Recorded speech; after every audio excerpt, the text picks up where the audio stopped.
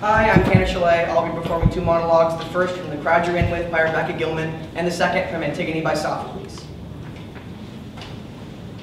Look, I'm a waiter, right? These people with the kids come in and it's one of two things. Either they bring in a whole fridge worth of food with them in these little Tupperware containers, or they bring in nothing. Both suck equally. If they do bring in the food, it's like they'll hand you a Tupperware container full of mush and ask you to warm it up for, 36 seconds exactly. Like, you have nothing better to do. And like there's a microwave in the kitchen in the first place, which there isn't. So while they're waiting, they'll open Tupperware number 2, which always has Cheerios in it. Always Cheerios. And the kids, they don't eat the Cheerios. No, they throw the Cheerios. They spread the Cheerios like seed. And if they do bring in the food, it's torture the other way.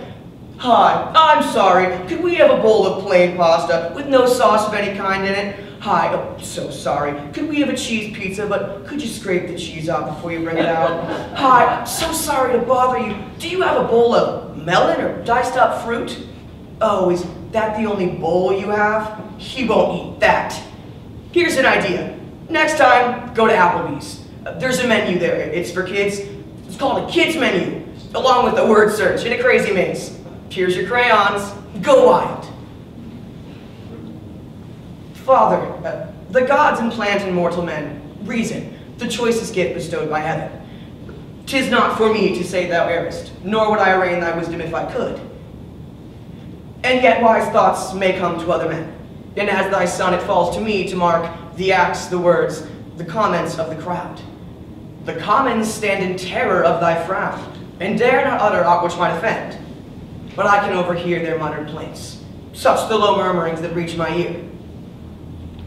Father, nothing by me is more prized than thy well-being. For what higher good can children covet than their sire's fair fortune? Same as fathers take pride in glorious sons.